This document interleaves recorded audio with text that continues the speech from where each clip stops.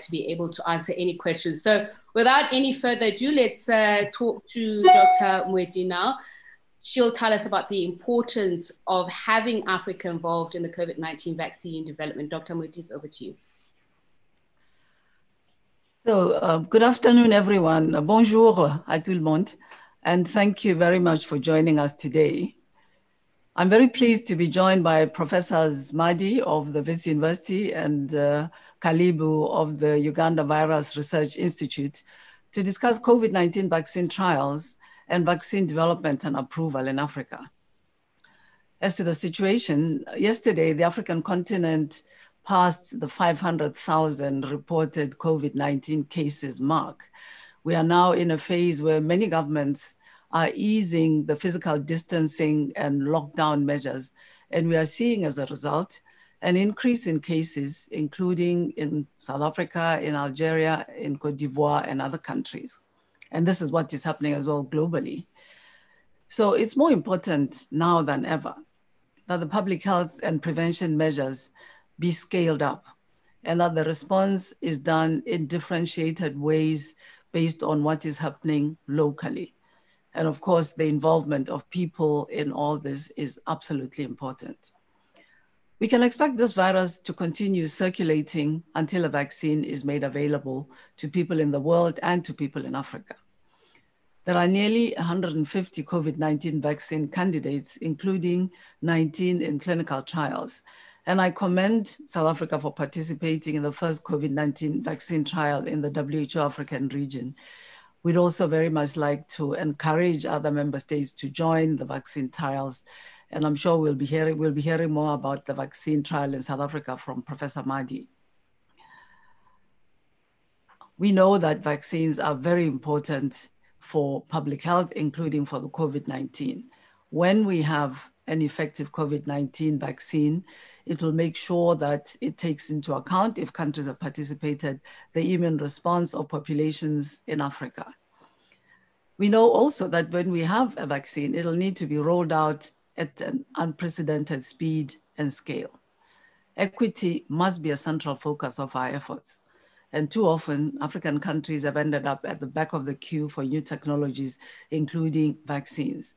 These life-saving products must be made available to everyone, not only those who can afford to pay. We've seen movement around this with leadership by the African heads of state, facilitated by the African Union, and the launch of the Consortium for COVID-19 Vaccine Clinical Trials. Globally, Gavi has launched the COVID-19 Vaccines Global Access, or COVAX, facility for cooperative investment, shared risk, pooled procurement, and equitable allocation. This facility is part of WHO's ACT Accelerator, which aims to speed up the development, production, and equitable access to COVID-19 diagnostics, therapeutics, and vaccines. And WHO's COVID-19 Technology Access Pool, or CTAP, which aims to make sure that everyone has access to the relevant intellectual property and know-how to enable equitable deployment of COVID-19 tools. We also see that even when vaccines are readily available, there are logistical and service delivery barriers to reach every community, which must be overcome. The regional coverage rate for routine immunization is 76%, which is far short of the 90% goal. And this low coverage leads to frequent outbreaks of vaccine-preventable diseases like measles in the African region. So countries can take steps now that will strengthen health systems, improve vaccine delivery, and pave the way for the introduction of a COVID-19 vaccine. These include mobilizing financial resources, strengthening local vaccine manufacturing and regulatory, supply and distribution systems, building workforce skills and knowledge, enhancing outreach services, and listening to community concerns to counter misinformation. This is very important. A successful COVID-19 vaccine will be a global public good. To ensure that it reaches everyone in need will require strong health systems and global solidarity.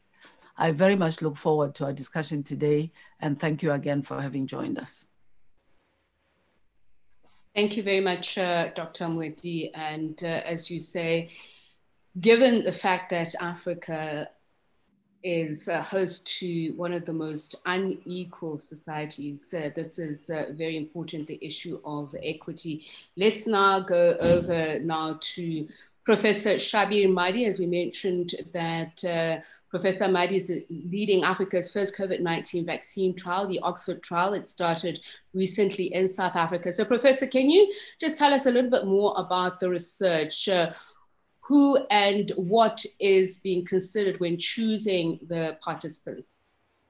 So good afternoon to you, and thank you for allowing me to participate.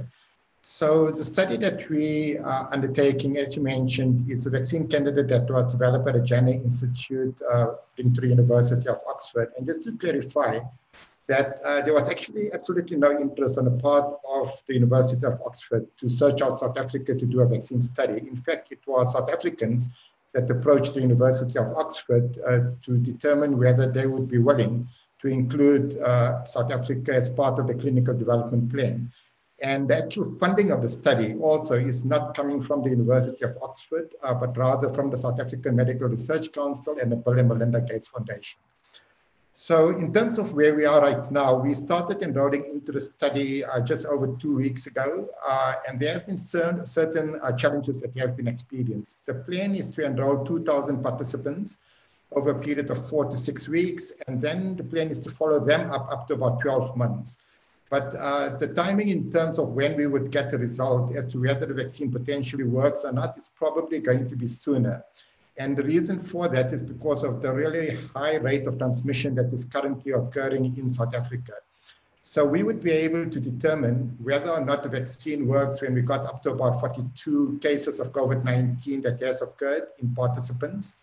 And we anticipate that would likely occur as soon as November or December of this year. Previously, we had projected it might only occur in June of next year.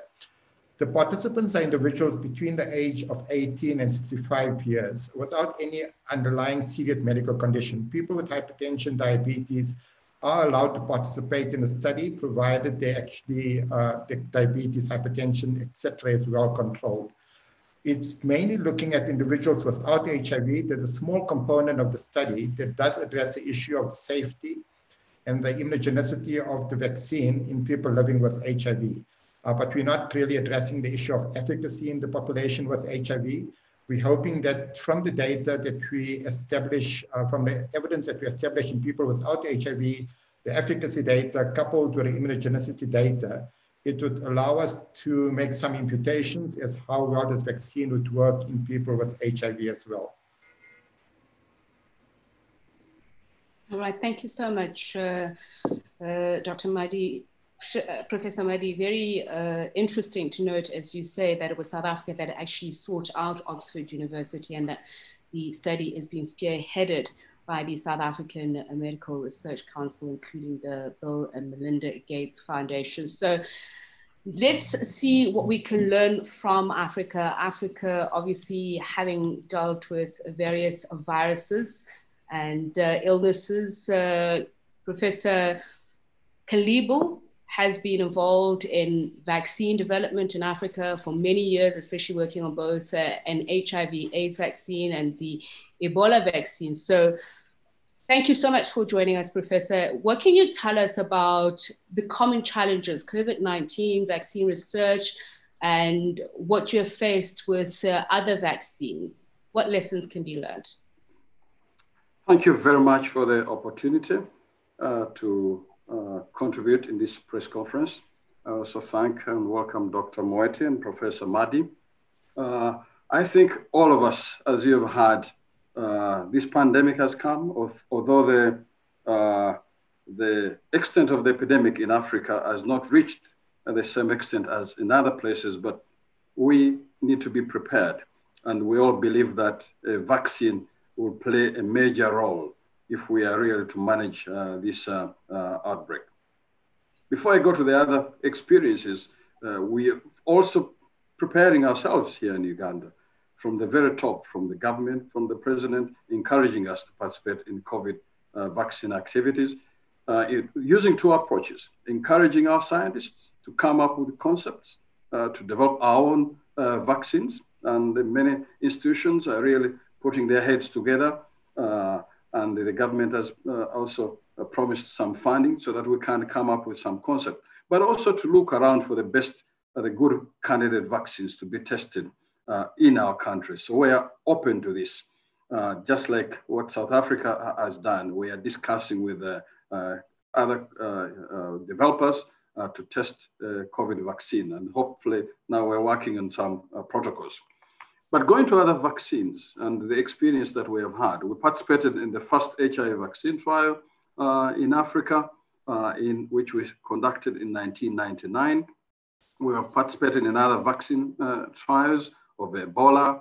Now we're preparing one for Rift Valley fever. Initially, there were a couple of challenges, and these challenges are spread.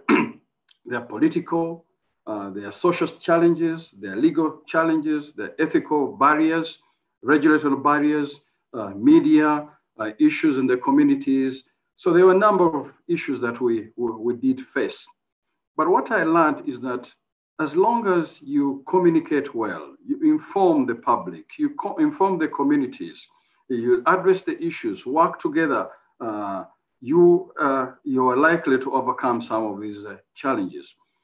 We didn't have at that time very good ethical and regulatory processes for vaccine trials, HIV vaccine trials, but we worked together with international communities. Yeah, WHO did help us quite a lot, develop capacity, training, exchange of ideas, and we developed, working with international partners, good regulatory systems, ethical review systems for our vaccine studies. And eventually, the first vaccine trial, it took us like 3 years from the discussions to the initiation of the study. But the latest trials of HIV vaccines were a little bit more straightforward because of the capacity we had built, the trust that we had built, and all the systems and working together as a team. So even with this COVID, as we prepare for vaccines, we are also preparing ourselves to communicate to the communities where we plan to conduct the studies, answer the questions. I think the communities will trust scientists if they provide the right information. Institutions that have a track record, and including the scientists that have a track record, being open, discussing with the regulatory quite early enough, and ensuring that the studies and all the work we do follow the highest international ethical and legal requirements. So there won't be any substandard. We will follow, and we need to prepare ourselves for this, the highest international and ethical standards. And I'm sure that many African countries will be able to do this, working with partners. So in summary, the challenges were brought, addressing a number of issues, but they are not insurmountable. As long as you work together as a team, working with the scientists, working with the communities, working with the regulatory bodies, and the international community like WHO and now Africa CDC. Thank you. Thank you so much, Professor Kaleebu. It's very important, as you say, to get the buy-in of the communities, because it is for the communities that these vaccines are being developed.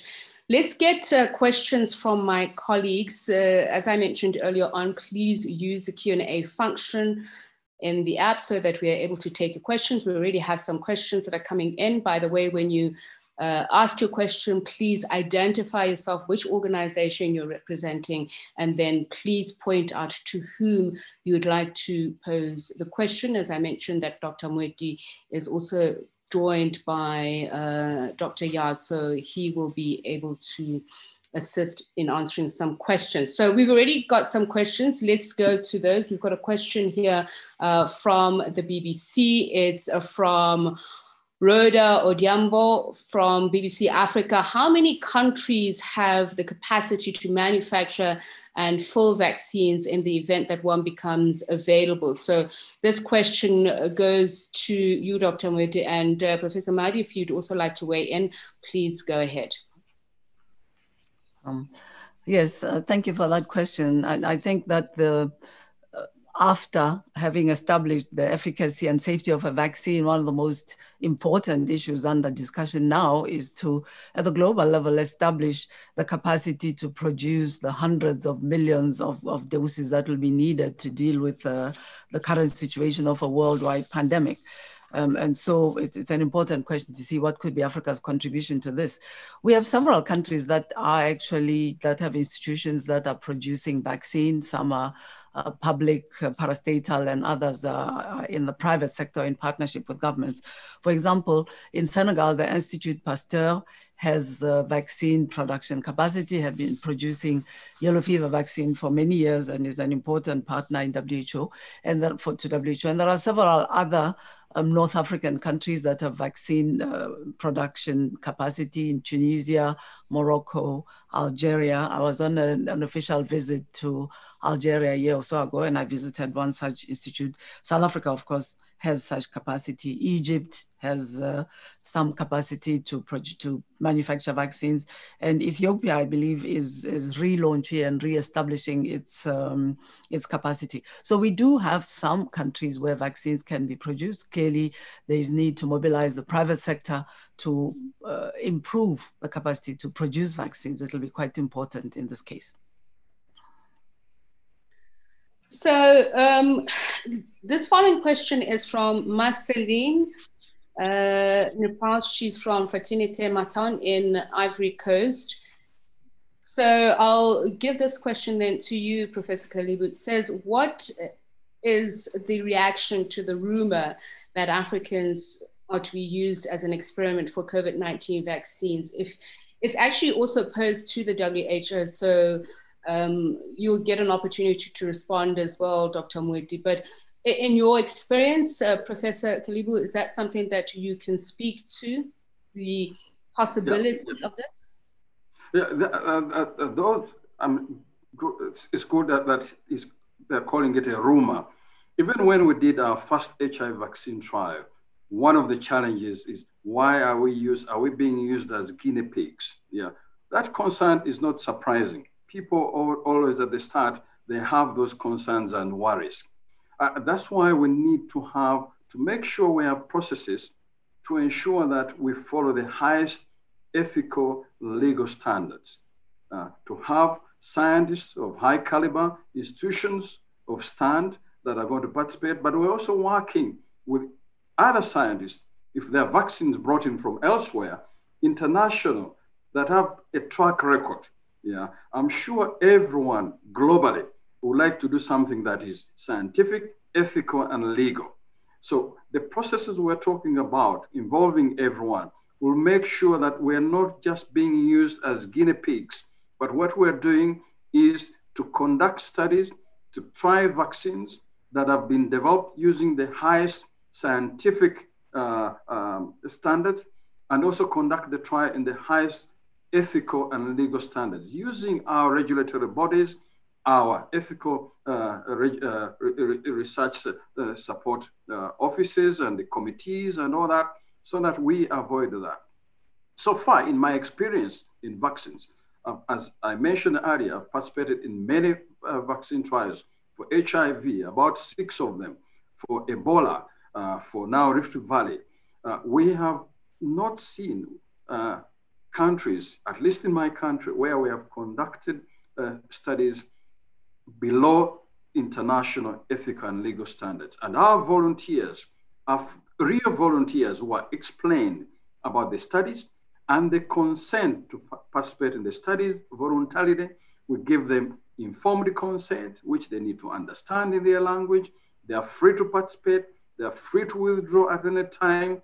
Their insurance coverage. So this is what we need to follow. And I'm sure the scientists that are going to conduct studies in Africa, the collaborators who are going to work with in Africa are going to follow the same as we have done in the past many years. So I want to assure our African brothers and sisters that we as scientists, we need to make sure, and we'll make sure that this happens. Of course, working with other partners, the societies, the political leaders, our health experts, to ensure that we provide the best to our population.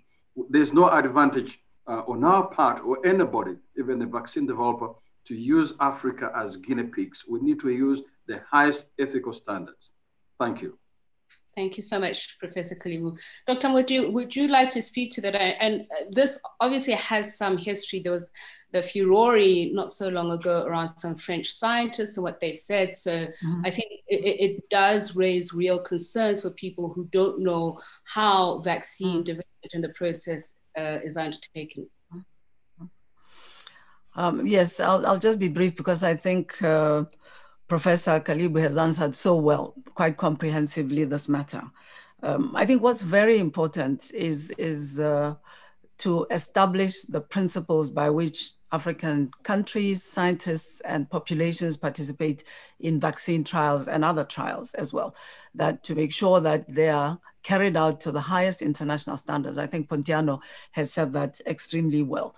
What we also want to be sure of is to make sure that populations understand this, that the systems are in place now in African countries, that those cautions are being taken, the regulatory bodies are being increasingly well developed, and these principles are being respected in African countries. I think his experience that he has shared with us speaks for itself. So it's our responsibility to inform the African public so that we both reassure people that it will not be allowed, and the governments are going to be imposing, and the regulatory authorities in countries are going to be imposing these international standards, so that we encourage people and help them understand that taking part in these trials is to our advantage. It is extremely important that these tools be tried out in African populations so that we can understand how they interact with us and we can see how to benefit. And most importantly, one of the principles as well is that once people have participated in vaccines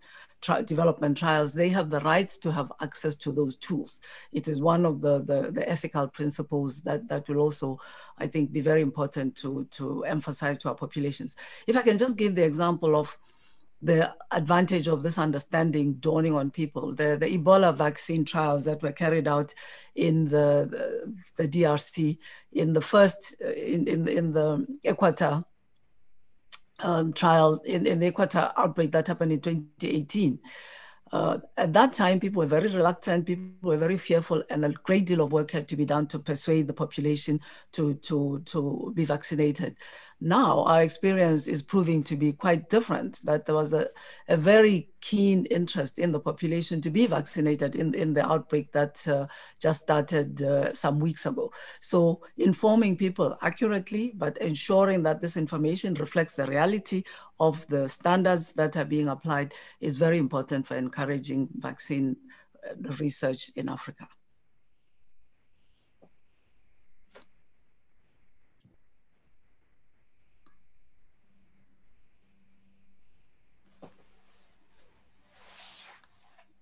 Okay, apologies for that. So the question here is from Chris at CGTN. Professor Madhi, it's posed to you. It's about what is so special about this vaccine development with regards to COVID-19? And I think it's a valid one, considering that we are always saying there's so much that we don't know about COVID-19. So I'm not too sure I understand what's so special about it. So just one of the earlier questions that you sort of posed is, or someone posed, is what is the manufacturing capacity in Africa? And I think when answering that, we need to understand that there's different technologies that are being deployed in terms of development of a COVID-19 vaccine. And some of the capacity that we do have on the African continent doesn't necessarily lend itself to being able to develop any of the different vaccines that are being currently developed. So there's no facility on the African continent, as an example, to develop gene-based vaccines and possibly even vector-based vaccines. In terms of the vaccine that we're evaluating, right now we don't know whether it's going to be the vaccine that works or one of few vaccines that's going to work, or whether it's going to work at all.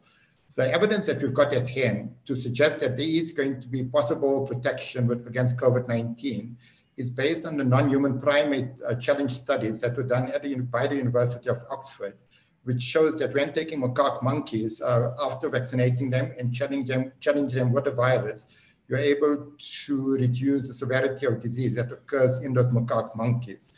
But obviously, we can't extrapolate from non-human primates in terms of how the vaccine will perform in humans, and that's the reason why we're doing it. What's so special about doing the study in Africa really speaks to an earlier issue, and that is in the absence of gaining experience in a local context as to the safety as well as to the efficacy of the vaccine.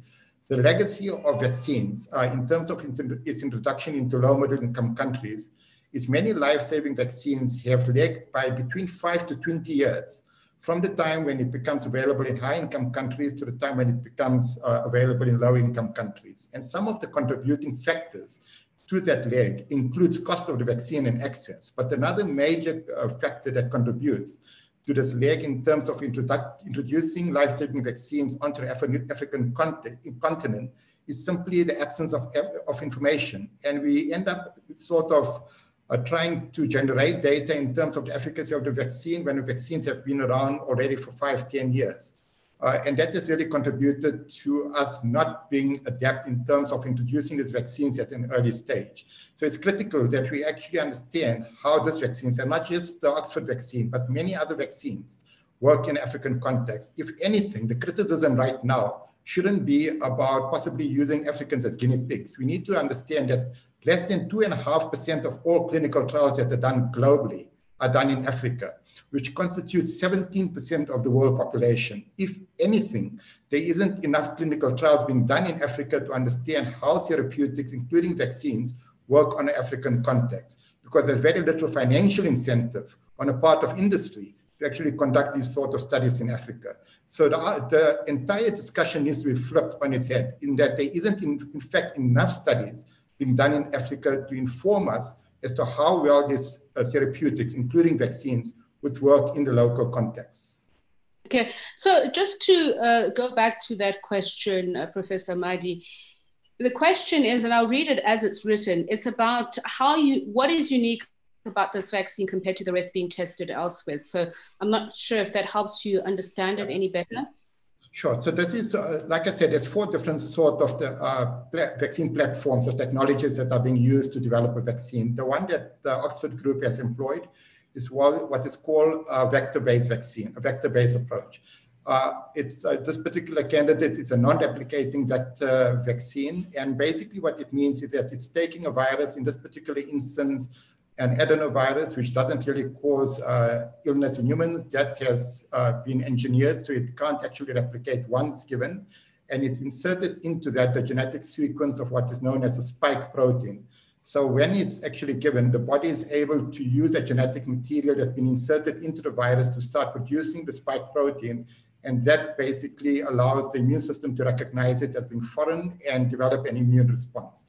Now, whether this is the ideal approach to take, or whether the gene-based vaccines, as an example, the messenger RNA vaccines that are being developed in the US, or the inactivated vaccines that are being developed in China, we don't know which of those technologies are going to be best suited in terms of inducing the best immune response and providing the best protection.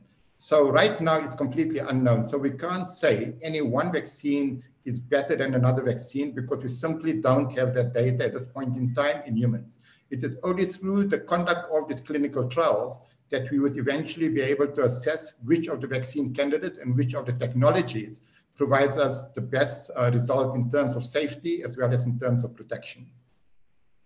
Thank you so much, Professor Madhi. So I've got this next question from Ejiro Omkoro, who is from Wari Delta State in Nigeria. He says that he wants to know, Dr. Moeti, how significant is running clinical trials in individual countries in Africa? What will it hope to achieve, and gaps that it will fill? Thank you for that question. I think the question has just been, in fact, answered by both Professor Madhi and Professor Pontiano. The importance and the significance of doing the trials in Africa is that we will be able to find out with more precision about the efficacy and whatever may be the risks of the technology, the product, for African people, because I think we know that people's makeup of different ethnic groups might be slightly different. So it's important that this product have the opportunity to be tried out in African people. Then we can get the most relevant information about how it behaves, its efficacy, how people from in Africa react to this product. That is why it's extremely important to carry out clinical trials. I think it has been said extremely well by the two professors, with African populations in African settings, so that we get the closest information to what then will be the use of the product of the vaccine in clinical settings in the future in African countries. Okay, thank you, Dr. Moeti. So what we're saying is that a widespread of data is important so that we have a better understanding. Professor Kaleebu, this question is from Neliswe Msomi from Health E News in South Africa. She says it's been many years since scientists started their search for the HIV vaccine and are still continuing the difficult journey. What makes you confident or optimistic that you'll find a COVID-19 vaccine in a shorter space of time? And this is something you addressed earlier on about how it got easier, the HIV vaccine trial from the first one. So what are your thoughts on this one? Why do you think it'll be quicker and better? Yes. First of all, nobody has 100% confidence, even with COVID, that this is the time we'll have the vaccine. But based on the virology, the viruses we're dealing with, based on the immune responses that we are seeing, based on similar other viruses, there's some more confidence that it will be easier to have an a vaccine for COVID than HIV. HIV is very complicated. Many people, first of all, let's look at nature. Many people, when they get HIV, very few people recover. Yeah, very few people recover. People go down with the disease and they die. Even the immune system, natural immune system, is not possible to eradicate the virus. But in COVID, we are aware that many people do get infected and they do recover. And a lot of the recovery is because of the immune system that the individuals develop. Yeah, there's no treatment for COVID. Some people are symptomatic. A few people get, of course, severe disease and die. The majority of people recover. And the recovery is mostly the immune system. And what vaccine developers do is to try to mimic nature. For HIV, it's been very difficult because nature has not succeeded. So there's nothing really to mimic. So in HIV vaccine, we are trying up to now to understand what is the protective immune response. For COVID, because people do recover, it may be easier to correlate recovery with the immune system, and then you design your vaccine to mimic nature. Yeah. Then the other is the diversity of HIV. HIV mutates so much, unlike COVID. Many of us in our labs, we have already sequenced the COVID virus. The virus we have sequenced, and we have published our sequences just recently. The virus is not so different from what we see elsewhere. So that's another hope that a vaccine for COVID will be easier than a vaccine for HIV. The viruses are different, immune responses are different, but what we are seeing already in nature and in the virus makes us think that a COVID vaccine will be easier to have. But of course, we need to test it. That's why we need to do trials. We are already concerned that in a few individuals who have been infected with COVID, they lose their antibodies quickly. The disease has not been with us for a long time. Now it's 6 months, 7 months. We are all looking in our patients to see how long the immune system, the antibodies and the T cells remain. We hope they remain longer. That's one of the few challenges we have. How long does the immune response develop? But based on that, there's more hope that we can have a vaccine for COVID as opposed to the HIV vaccine. Thank you. Thank you so much, Professor. Let's take this next question to Professor Madhi. And I know you've actually answered it pretty much in the beginning, but you mentioned something earlier on, Professor Madhi, about the exclusion of individuals with HIV and how you need to better understand how they would interact with it. So, and I'm going to link it to this question because, as I say, I know you've answered it before, but perhaps it's something that you'd like to add. It's a question from Pamela Kumba from SABC Channel Africa. How do you actually select the participants? Is it based on volunteering, or participants are being used as guinea pigs? As I said, the question was answered, but perhaps you could just take on from what Professor Kaleebu has just said about HIV, and you can take it from there about the individuals in this trial and what more you can add to that. So just to clarify, people with HIV are not completely excluded from the study, but rather we are sort of evaluating them as a small subset, and eventually we'll be able to, based on the immune response, make some sort of extrapolation as to whether the vaccine would confer protection by doing some sort of bridging analysis between the group without HIV, in whom we're looking at both immune responses as well as the efficacy of the vaccine. So people with HIV are not completely excluded in terms of the clinical development pathway. In terms of the volunteers, to be clear, we did not go out knocking on doors, asking people to come and volunteer for the study. All that we do is we make it known in the communities where we operate that the study is underway, and volunteers come to the clinic on their own accord to indicate whether they're interested in participating or not. When they do come to the clinic, it doesn't mean they automatically get onto the study. In fact, we go through a very stringent process in terms of informing them what the study is, including what the expectations are of the individual that wants to participate in the study. It's more than just agreeing to participate in the study, receive a vaccine, and for you never to be seen again. In fact, participation on the study is quite erroneous in that what happens is that an individual would need to have up to about between 8 to 12 visits over a 12-month period when they are actually needed to come to the site for a certain sort of evaluation to be done. In addition to which, when those individuals might develop symptoms suggestive of COVID-19, they would again need to make repeat visits to the site, or site staff might need to go to their homes to investigate whether they got COVID-19 or not. So for someone to come onto the study, requires for them to understand what the study is about before they get onto the study, before they are randomized to one of the two arms, either a placebo arm or the vaccine. They actually undergo a questionnaire. So there's an assessment in terms of the understanding of the study, and they need to score more than 80% on that evaluation for them to be eligible to be a participant in the study. They go through an intensive process in terms of what the study is about, what are the risks in terms of participation, as well as what are the expectations of them. So we are not going out knocking on doors, forcing people to come and participate in the study. This is being done completely on a voluntary basis. The units where we did the studies are being done in South Africa. As an example, in my own research unit, we've been doing clinical trials on vaccines for over 25 years. In the past, we enrolled 40,000 children in the pneumococcal conjugate vaccine, which has subsequently been shown to be a major life-saving vaccine in terms of reducing deaths in children under the age of 5. In the past, we were the first unit on the African continent to have evaluated the rotavirus vaccine, which prevents children from dying from diarrheal disease. So this is not something that we're jumping onto a bandwagon in terms of trying to do some work on COVID-19 in isolation. This is part of a legacy of the research that we've done in South Africa, which has really informed policy, not just in South Africa, but at the World Health Organization in terms of the introduction of life-saving vaccines into public immunization program.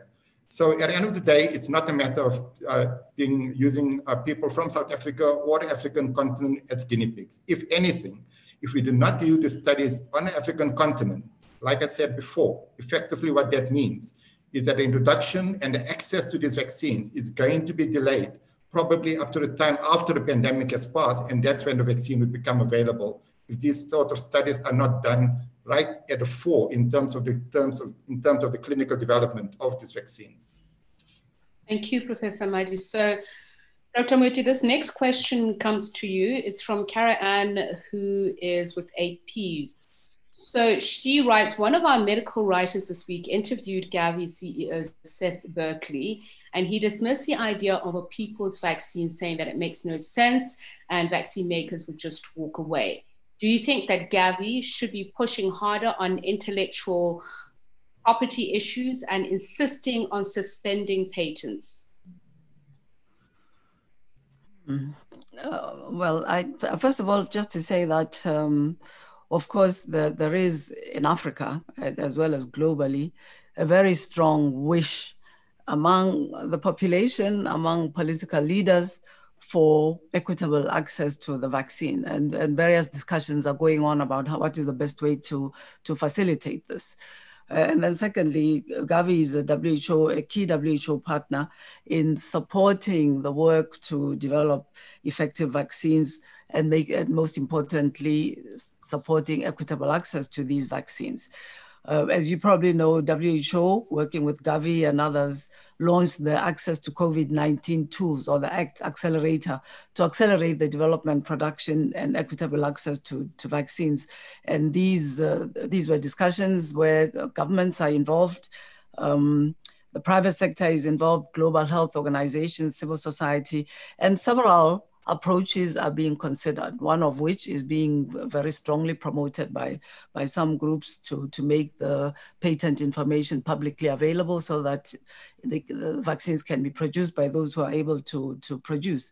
Other approaches involve what is more familiar to make sure that those countries that are the poorest and people, the poor people living in perhaps wealthier countries, particularly lower and middle income countries, have access to the vaccines at prices that are affordable, and that there is, if you like, pricing for different contexts, with Gavi working to create, if you like, the economies of scale by buying very large quantities and therefore being able to negotiate affordable prices for the poorest countries. So these are some of the discussions that are going on. There is certainly a dialogue still ongoing about the issue of patents. And I think what we can do is to participate in this dialogue. Our main interest is to make sure that the private sector is interested in producing this vaccine, the quantities that are needed are available, and the pricing is such that low-income countries and low-income people are not disadvantaged and they're able to get access to the vaccine. Thank you very much, Dr. Moeti. And colleagues, just a reminder that you need to please identify yourself as in the organization from which you are calling or representing. It's very important for us so that we are able to identify you. Okay, so this next question, Professor Madhi, comes from Promit from Reuters. The question is, what are the next steps after results of the vaccines are obtained around November and December? If successful, when can we be brought into mass production? Professor Madhi? Okay, so in terms of the vaccine that's being evaluated currently in South Africa, the University of Oxford has entered into an agreement with AstraZeneca in terms of being the eventual manufacturers of the vaccine and the owners of the IP. And AstraZeneca has also partnered with the Serum Institute of India for the SII to also have capacity to develop, to manufacture the vaccine. In terms of when the vaccine would be available, AstraZeneca is on record as saying that they would have commercial lots of the vaccine available as early as the beginning of next year. Obviously, they're going out at risk at the moment in terms of setting up the facilities to manufacture a vaccine, which is unknown as to whether that vaccine would eventually be licensed or whether it would actually protect against COVID-19. So with regard to the timelines, I think it is possible that we would have a COVID-19 vaccine, at least a formulation that we're working on as early as the first quarter of next year, but it's completely dependent on the clinical trial results, not just the one study that's being done in South Africa. The same vaccine is currently under evaluation in the United Kingdom, where they're enrolling up to 10,000 participants. And I think they've already enrolled about 8,000. And the same vaccine is being evaluated in Brazil, where they're enrolling 5,000 participants. And a further study is planned in the United States, again, with the same vaccine candidate. So I think across these studies, we will likely get some sort of readout in terms of whether the vaccine is safe, as well as whether it protects against COVID-19. And I don't know today, hopefully the vaccine would be commercially or would be available for public use under emergency use as early as the first quarter of next year.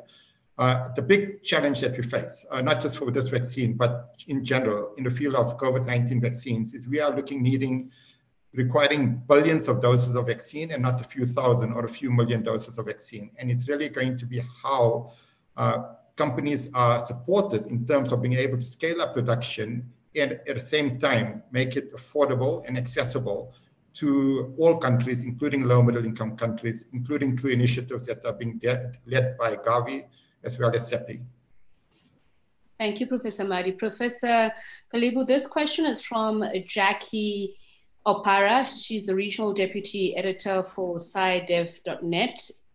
The question is, judging by the history of vaccine development in Africa, what is the guarantee that an effective and affordable vaccine for COVID-19 will be developed in good time, putting in consideration the continuous spread of the vaccine in Africa? I think this is, the question is related to an earlier one, which Dr. Moeti nicely answered. All of us, we are concerned about access and access in good time.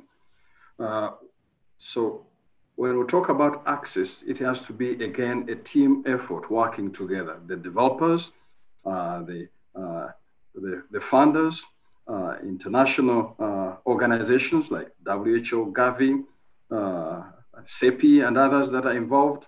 So it is all coming together. But it's good to see that by now, these discussions have started. Recently, you had Bill Gates talking about if a vaccine becomes available, the most vulnerable people, the elderly, the minority population should be able to access it. Yeah, we have had discussions have been held by the European Union, within WHO, within even Africa CDC here in Africa, discussing access. Having been in the HIV vaccine, similar discussions continued, and they continue up to now. But it's now a partnership.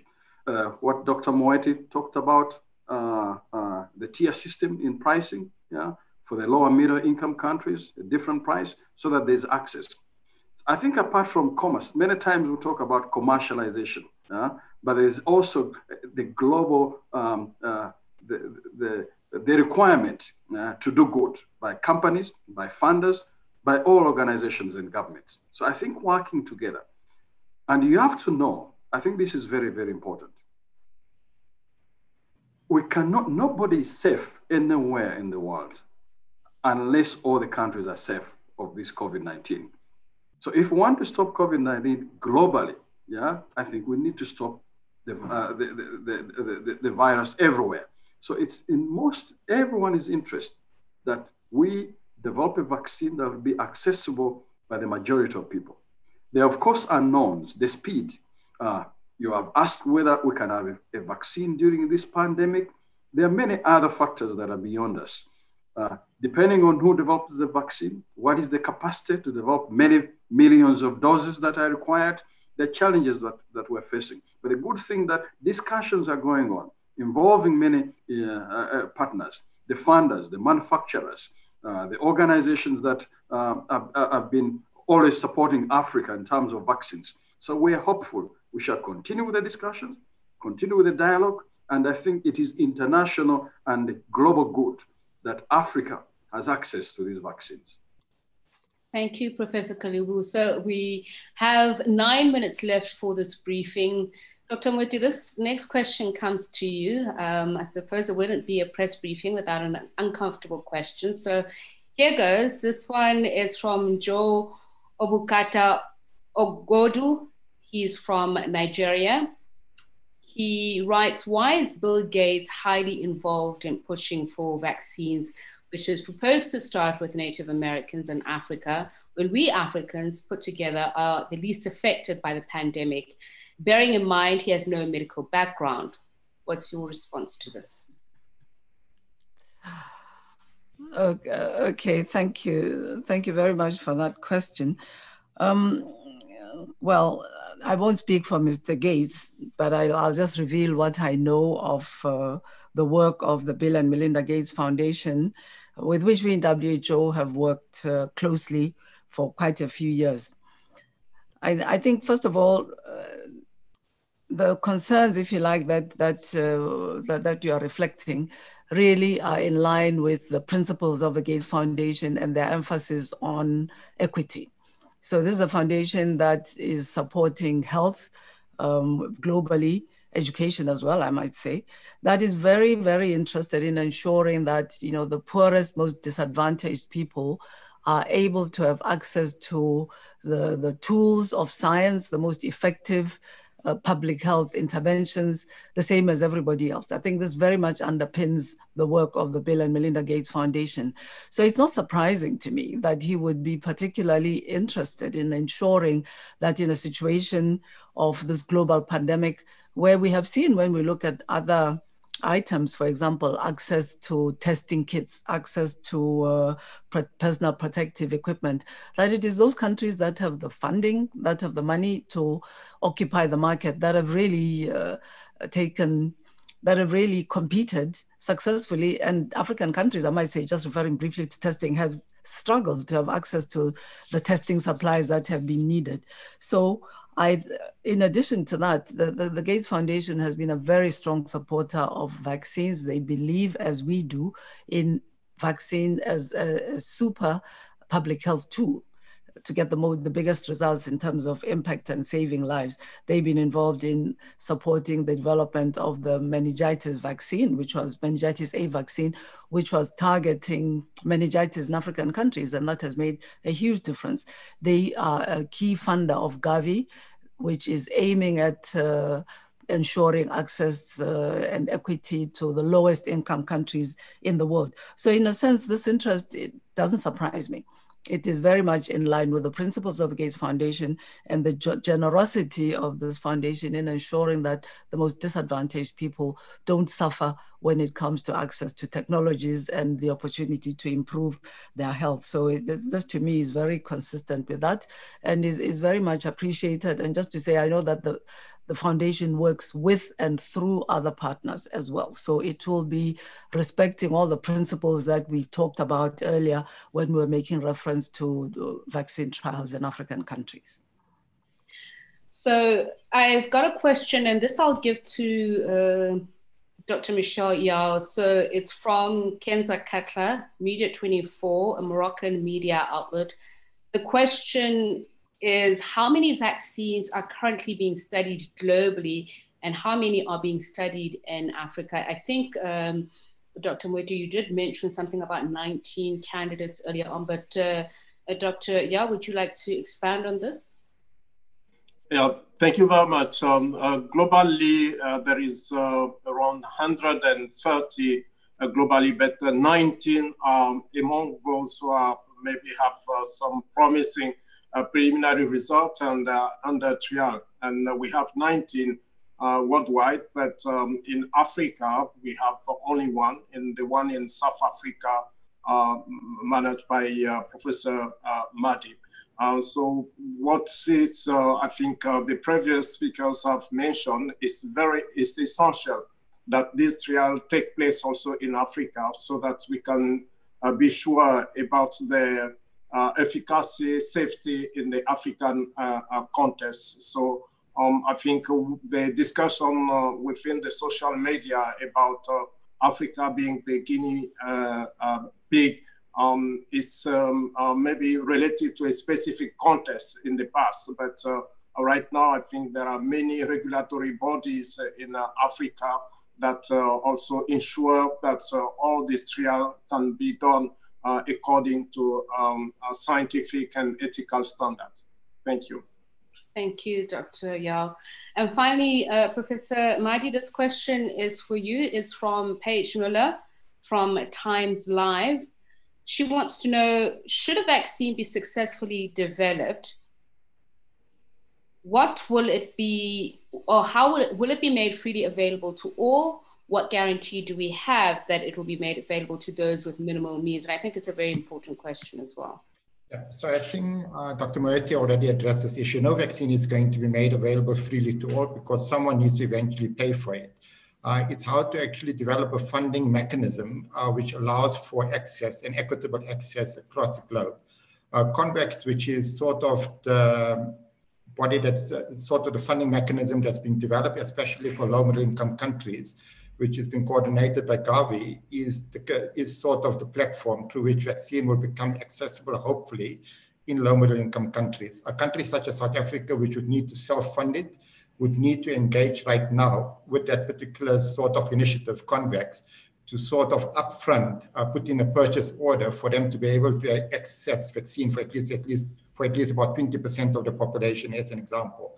So the onus is really on the part of governments. The onus is on the part of governments throughout the African continent to be proactive in terms of engaging with the various initiatives to ensure that when the vaccine becomes available, that they're actually able to access a vaccine. It's not a responsibility of industry. And I think if we expect it to be a responsibility of industry, we will never get a vaccine onto the African continent.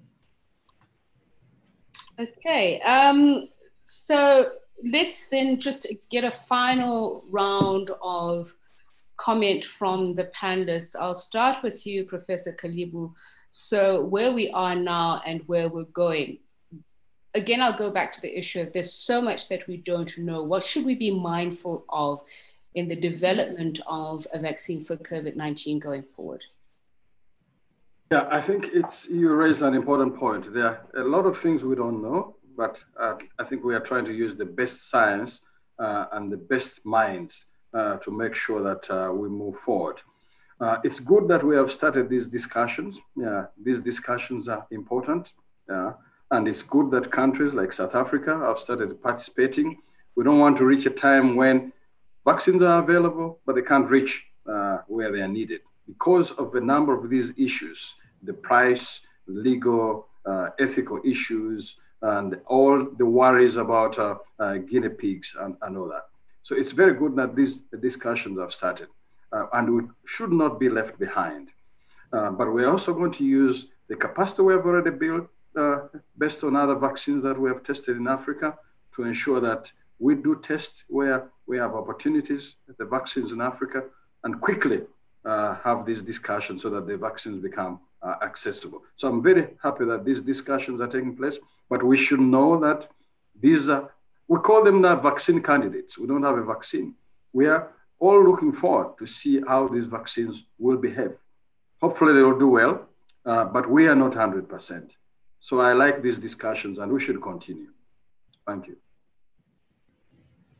Thank you. So I'm just going to get a quick final word as well from you, Professor Madhi. They say science is the study of consequences, so we want to be very deliberate about what we're doing. Earlier on, Dr. Moeti spoke about capacitating vaccine manufacturers in Africa. From what you have learned, what could we do to accelerate that and strengthen those frameworks?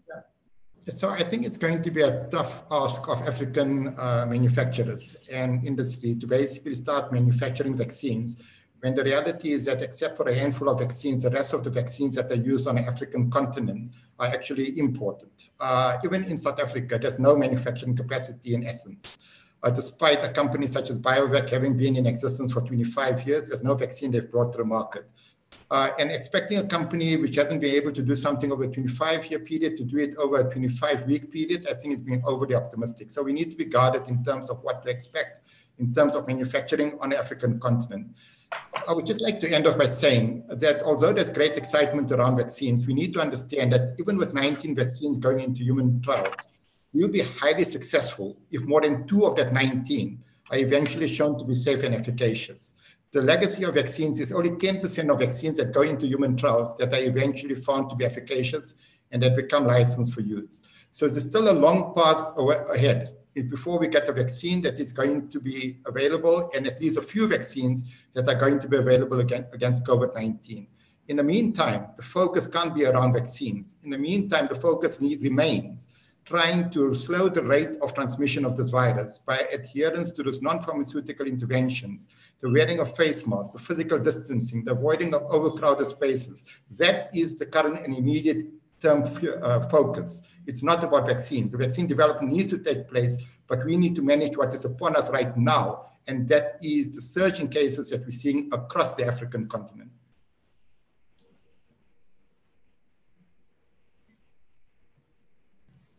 Thanks a lot for that, Professor Madhi. So, Dr. Yao, would you like to briefly say something in closing before we end with you, Dr. Moeti? What I would like to say is that in line of what Professor Kaleebu mentioned, countries need to do some preparatory work also in advance because we noticed that when we had the experimental vaccine for Ebola, in some countries it took time at least to get them in when we had cases. So there are preliminary work that they need to be done, and WHO is ready to provide the technical support that is required to do so. Thank you. Thank you. And Dr. Moeti, will end with you a final word. And I think a lot is on the mind on what happens after vaccine. Is that going to be the end? No, I think what I can say, it's been said very well by my colleagues, particularly the need to continue with the public health interventions and the need to prepare for the rollout of a vaccine when it becomes available. So we need to be doing some of the preparation now already. I'd just like to end by saying a word about the involvement of people and communicating with people. So both about the public health interventions to stop the spike in cases after the easing of the lockdowns. It is people who are going to make the difference, and they need to understand. I need to know that it's in my interest and in the interest of my family to take on certain very difficult actions. And I think whatever can be done to inform people, to clarify their misunderstandings, both about the physical distancing and about a vaccine. It is very important that we invest in this, and in WHO, we're very committed to helping governments, working with our partners to make people understand their own role and to enable and empower them to play this role. It's absolutely central to everything that governments and international organizations will be doing. Thank you. Thank you very much. And colleagues, thanks to you as well for joining us. I know that there were lots of questions there in the Q&A function. Unfortunately, we would like to get through as many as possible, but it's unfortunately impossible to get through all of them. So I hope that you do appreciate that. But let me thank our esteemed panelists, Dr. Matshidiso, WHO Regional Director for Africa. She is in Congo Brazzaville in South Africa. Professor Shabir Madhi of Wits University, Principal Investigator of the Oxford COVID-19 vaccine trial in South Africa, but as he mentioned, it's really being led from South Africa by the Medical Research Council. Professor Pontiano Kaleebu, who's director of the Uganda Virus Research Institute and director of MRC and the London School of Hygiene and Tropical Medicine Uganda unit. He was joining us from Kampala, Uganda. And I'd also like to thank APO, our partners in facilitating this online briefing. Thanks to all of you. Have a great day further. That's it from us.